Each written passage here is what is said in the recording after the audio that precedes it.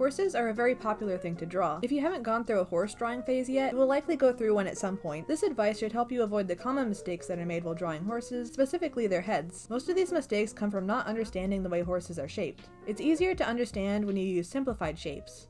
For the head, I like to think of it as 3 different sections. The first section is the largest. The sides and top are quite flat, and each side has a rounded bottom. The ears come out of these top corners, pointing forward slightly, and you've also probably noticed the diamond-shaped bumps coming out near the top. I like to think of these as the eyebrows of the horse, as they go over the top of the eye. When a horse's head is at 45 degrees, you'll see the further bump really clearly. They are also both very noticeable from the front. Not including this detail on a horse drawing is like not adding eyebrows while drawing a person. It's just not complete without it. So now, drawing over this 3D model, we have this.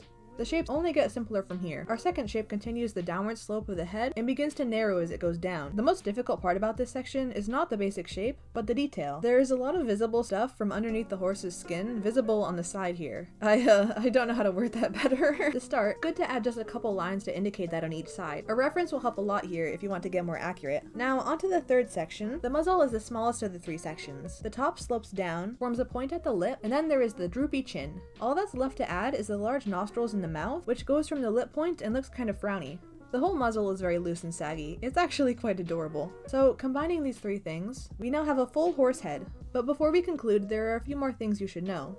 Number 1, from the front, horses' ears are shaped like this, the tip curving in a bit. Number 2, in order to keep your horse drawing looking 3-dimensional, don't forget about the top and bottom surfaces. They are visible at literally almost every angle, except for the boring straight from the side one. And number 3, adding markings to the face can make the drawing so much more interesting. Here are a few to get you started.